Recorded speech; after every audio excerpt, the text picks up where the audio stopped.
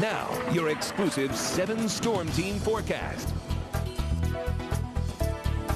Yeah, welcome back, everybody. Sleep Tight Weather View actually takes us back to the north here. This is the province of Saskatchewan and the cities of Regina and Saskatoon. And you can see the smoke-filled air that they've gotten. This is just, we're getting a little taste of what they've had up there, but massive wildfires going up in the northern half of Saskatchewan up there and actually northern Alberta, way back in Alaska.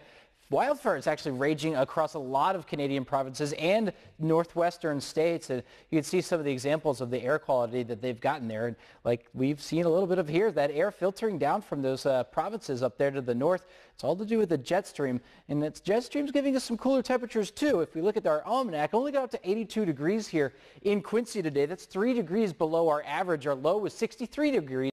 3 degrees below our average. So we've been having a little bit of cooler nights than we're used to. The last few weeks we've been getting up almost to the 90-degree mark. So a little bit of cooler air with that air as it comes down from Canada. Right now showing sunshine and 79 degrees, but yeah, there is that haze in the sky. Northwest at 6 miles per hour. Got that dew point at 66 degrees, so a little bit of humidity out there too. Not too terrible, really, if you just look at this map here with upper 70s and lower 80s across the board. Lots of sunshine. So, unfortunately, if it wasn't for that smoke, we'd be seeing, you know, really blue sky out there. But it's always something, it seems like, recently. All right, the mold is up there with the allergies, the grass a little bit, and the weeds up towards the moderate category as well. And here it is on the satellite and radar. Yeah, you can really see this is the smoke, I believe, filtering in from the north. There is some rain showers going on from the west here, and you can kind of see the whole system here is moving in from the northwest and filtering down. We're going to see a series of storm systems moving in from the northwest. The first one in line here is going to give us a very good chance of rain and thunderstorms beginning overnight into tomorrow morning. Now, it's going to be a part of a complex that forms out in eastern Nebraska, moves into our area. I think the best chance for some really heavy rain is going to be for our western viewers out in Missouri, although I think there's a good chance that all of us could see some showers and thunderstorms by the time we wake up tomorrow morning.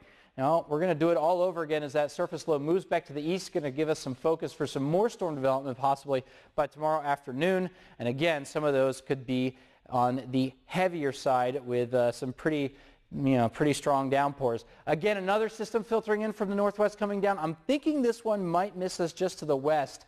Hopefully, keep your fingers crossed. Might have a few days in here of some drier conditions. That would be fantastic. As far as those rain chances overnight, yep, best chance out to the west. I think an 80% chance for the folks out in Missouri. Everybody, I think, has a decent chance of seeing some rain and thunderstorms overnight into tomorrow morning. Again, those flash flood watches actually just to the south here of the tri-state area, just to our south and southwest, I think where the real main bulk of that rain will be. All right, low temperatures tonight, mid-60s to upper 60s, so fairly nice out there before the rain comes in. And the highs tomorrow, talking about upper 70s, maybe see some 80 degrees, and those temperatures will be higher if the sun does manage to come out here tomorrow between those rounds of thunderstorms. Again, yeah, I think a lot of us will see some rain in the morning and then some storms in the afternoon.